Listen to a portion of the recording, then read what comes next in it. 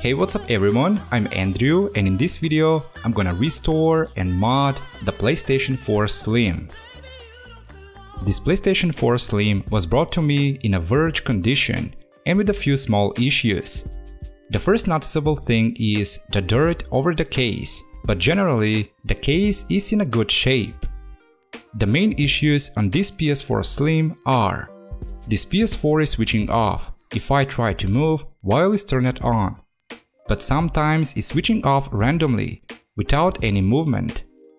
But while I mess around with this PS4, I found why this is happening. At first, I think that this problem is coming from the power supply, but it is not. This problem was caused by a bad power cable. In the upper part, the cable is a bit damaged. This actually could be very serious if the cable causes a short circuit, but for luck, none of that happens. I replaced the power cable and after that everything backs into normal. Also, while I do the basic tests, I noticed that the temperatures are a bit higher than the normal, and the DualShock controller doesn't work properly. The buttons X and circle and the down and the left arrow to the D-pad are not working always. And to get these buttons working, I need to press very hard. And definitely, this is not comfortable while gaming. Well, let's start, back this PS4 Slim in a normal again and do some changes. And first, I will start with a full teardown. Also in this video, I will show the steps on how I open this PS4 Slim, in case if you have some PS4 Slim that you want to clean, change thermal paste, mod or do something with it. Well, first I start with removing the warranty sticker from the back side. And if the PS4 is under warranty, removing the sticker will void the warranty. But in this case, the warranty is already expired. Now, using a Phillips screwdriver, I will remove the screw that is under the warranty sticker. Well, now I will pull and remove the hard disk cover plastic. Under this plastic cover, there is one more Phillips screw that is holding the hard disk. Okay, now I will remove the hard disk by pulling it out. Now is coming the hardest part, opening the case. So here I will start from the bottom side. And here I need to pull the case in the corner where the hard disk is. Now I will put the case to my left side because to release the plastic pin in the left corner in the case. And then I will pull the case a little bit up and then slide down. Well, now let's remove the top case. To remove the top case, I will start from my left side, or where the PS4 letters are. First, I will pull up this side, and then I will pull up the right side. Well, and basically this is it. Now first, I will start with removing the PS4 power supply. So here we have two Torx screws with size T8 and 3 Phillips screws. Also, before I remove the power supply, I need to remove the Wi-Fi antenna.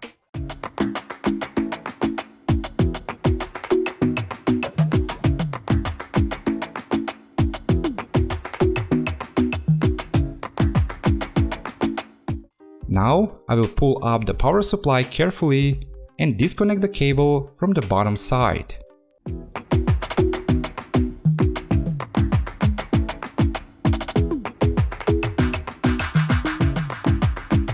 Well, now let's move to the back side. Here first I will disconnect the Wi-Fi antenna and the other flex cable from the PS4 motherboard.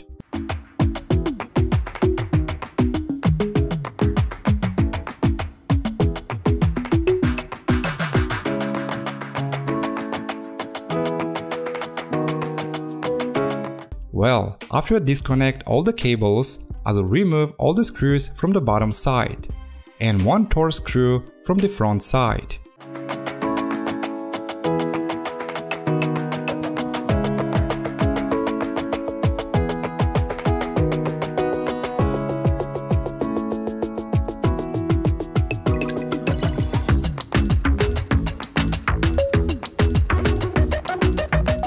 Now carefully, I will remove the metal plate over the PS4 motherboard. Now I will remove both large Phillips screws and the metal holder. And to disconnect this power cable from the motherboard, I will use a needle nose pliers. Well, now the PS4 motherboard is released and I can remove it from the case. Well, we're not done yet. Now I will continue with removing the Wi-Fi antenna, the power button, the other metal plate, the cooling fan and the CD-ROM.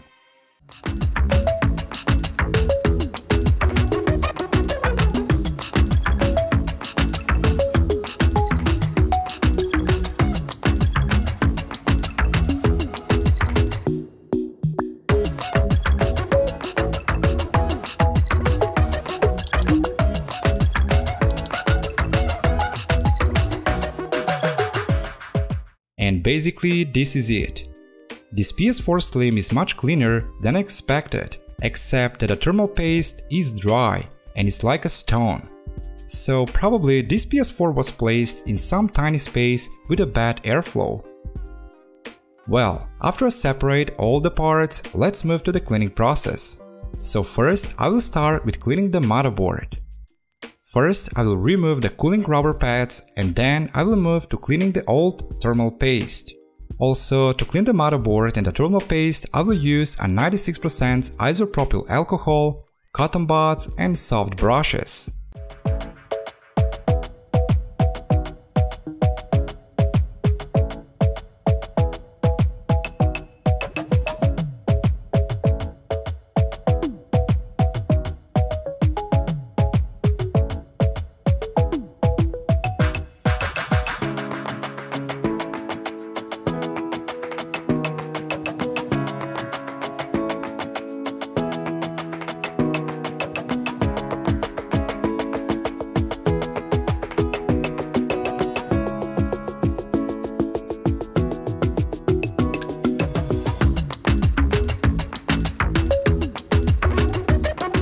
Well, I'm done with the motherboard.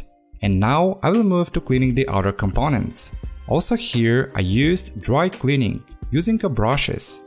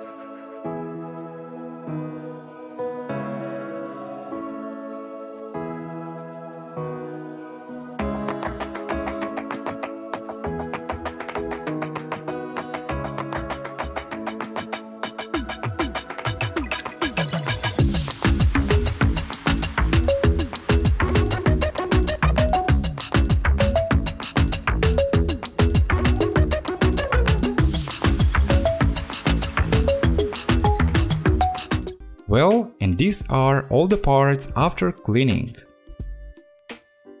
After I finish with dry cleaning, I move to cleaning the case. The case, actually wash it using soap and water. I have done this because this is the only way to clean the case in detail and because of the upcoming mod.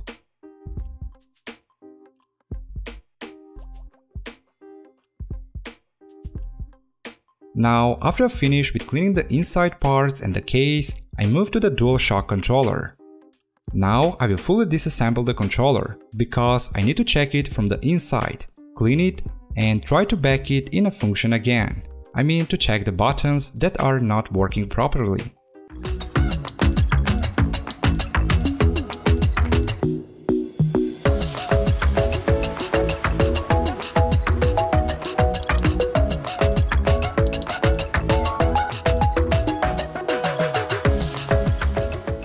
Well, and the controller looks pretty fine from the inside.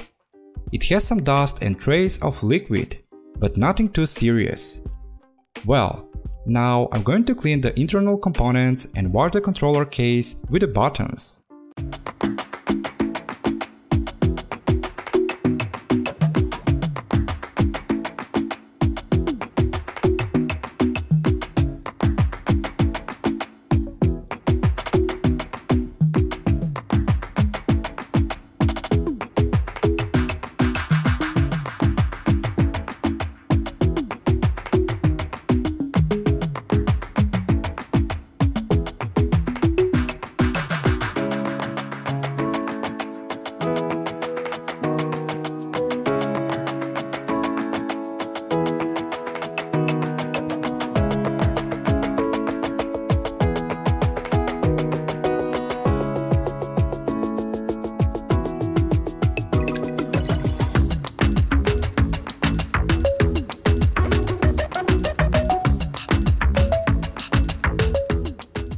Well, now the controller is perfectly clean.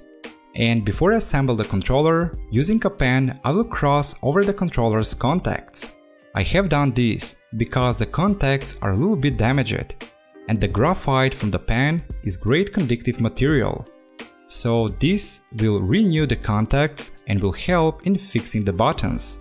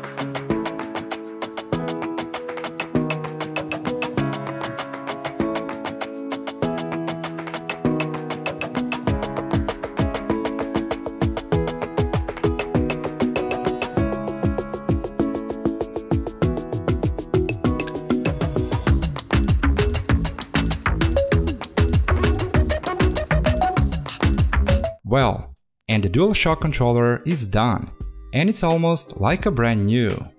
Now let's move to the PS4 case.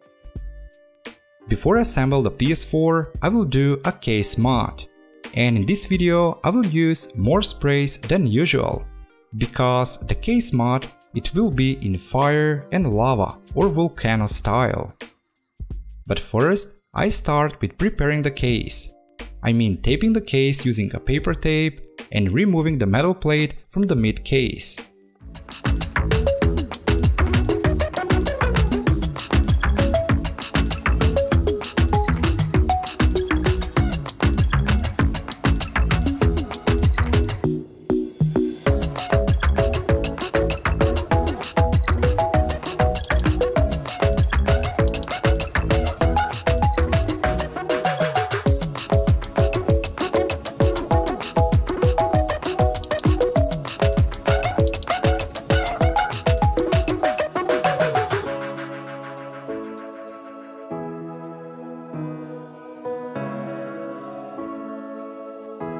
After I finish with preparing process, it's time to paint the case. Here I'm gonna be short because this was a pretty long process, but I'm gonna show all the steps. So first I start with applying plastic primer over the entire case. After I apply the plastic primer, I start with the first color, the red-orange spray. And with this spray I paint the entire case, the bottom case, the mid case and the top case. After the red-orange gets fully dry, I move to the pure white spray. With a pure white spray over the entire case, I create small dots and drops. After the pure white spray gets dry, I took the Apricot spray, and with this spray also create small drops and dots.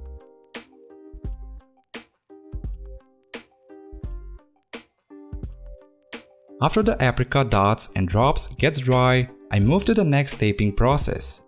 But for this process I need a very thin paper tape which I don't have. I only have a thicker one. So in this case, I stick the thicker paper on the cutting pad. And then, using a scalper, I create thinner pieces that will do the job in this mod.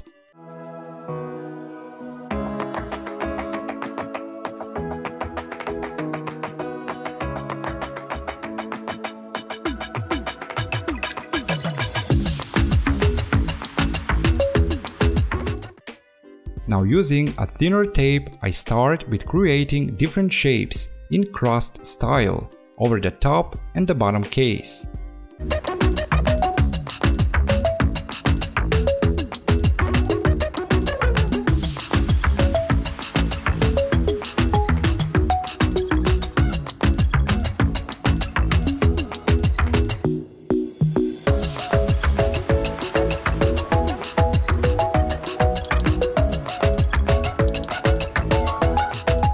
After I finish with creating these random cross style shapes, I move to the next painting process, and here I used a fire red spray.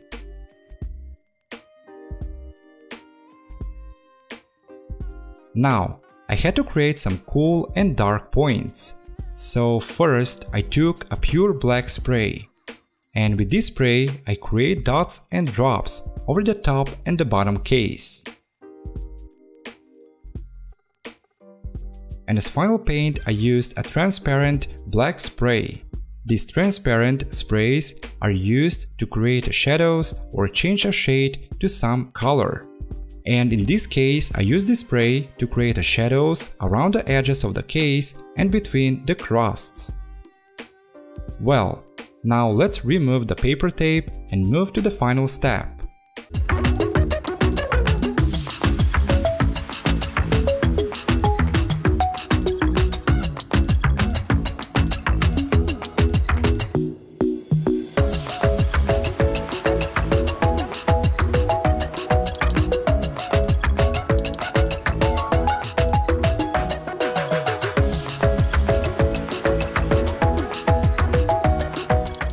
The final step is painting the PS4 logo. So here I gonna cross over one more taping process and preparing for painting the logo.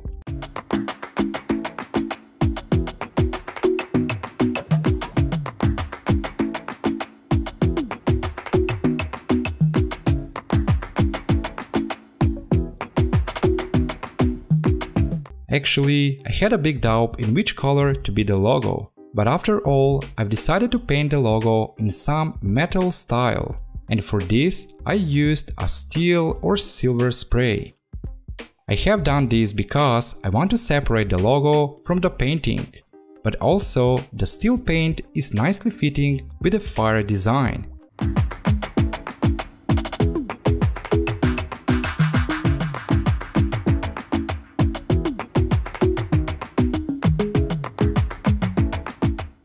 After everything is done and the painting is complete, now I will move to preparing the case for assembling.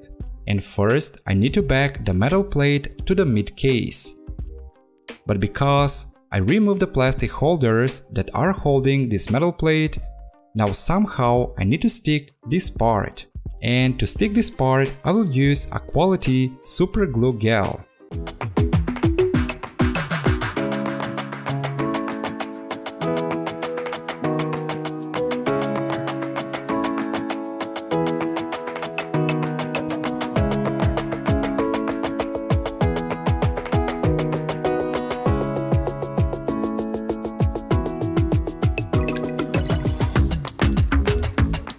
After the glue was completely dry, I did some checks to be sure that this metal plate is well stick to the case.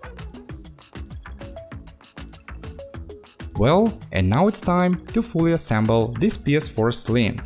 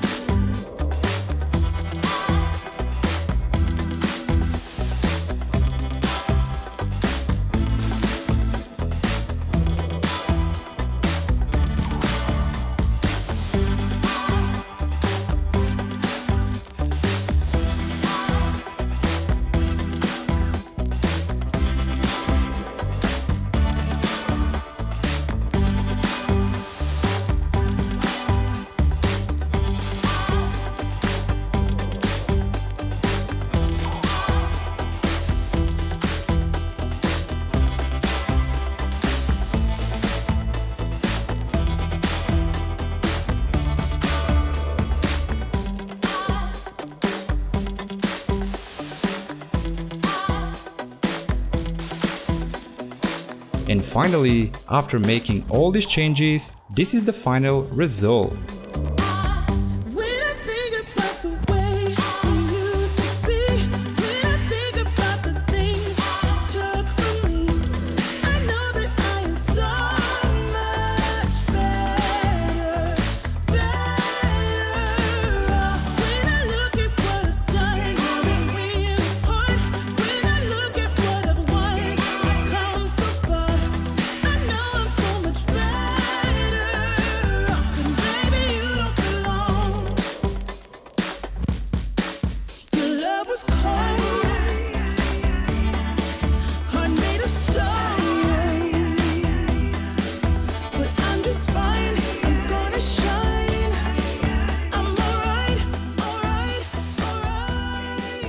Now, after I finish with everything, I move to detail testing. I check the temperatures, I check the functionality of the PS4 and the DualShock controller, and everything is working perfectly fine.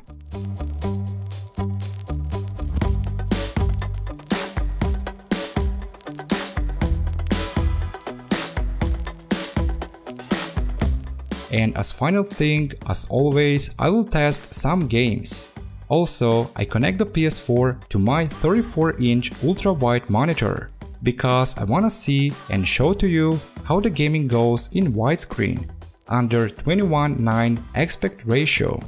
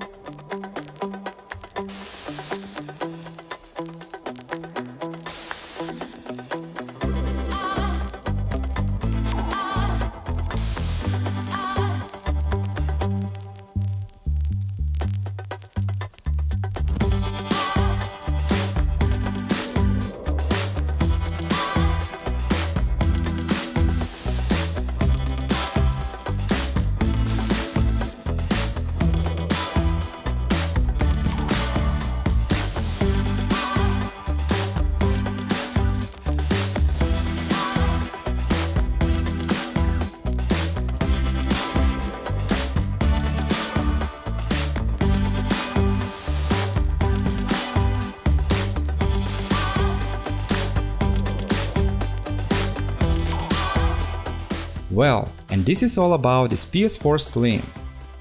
I hope you enjoyed watching this video, and I hope this video will give ideas and inspiration to clean, restore, back in function or mod some tech. Also, if you want to support me to grow this channel, you can press the subscribe button. Thanks for watching and I'll see you in the next one.